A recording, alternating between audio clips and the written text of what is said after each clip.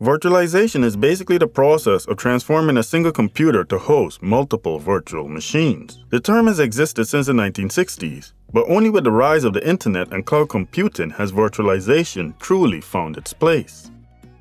To grasp the concept and need for virtualization, we should first rehash what makes a computer a computer. As you may already know, a computer can be divided into two layers.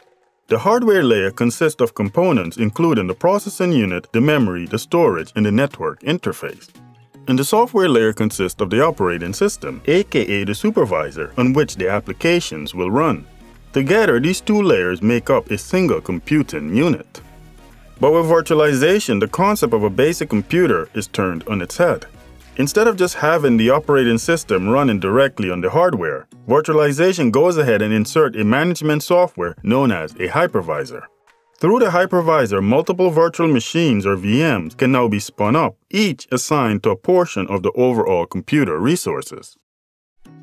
There are mainly two types of virtualization.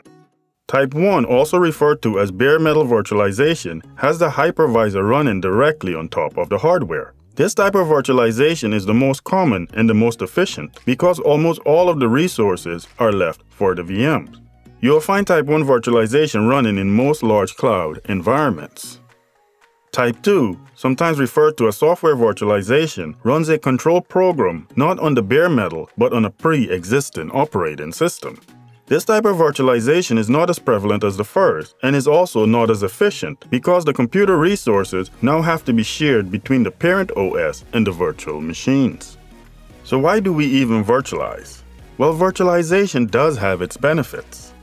For example, having the option to deploy multiple VMs on the same hardware minimizes footprint and reduces cost. And you can now run multiple servers, each within their own virtualized environments, all on the same machine.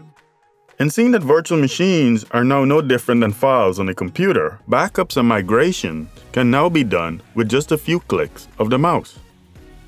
So that was a general breakdown of virtualization. Do you have a question or something you would like to add? Leave a comment.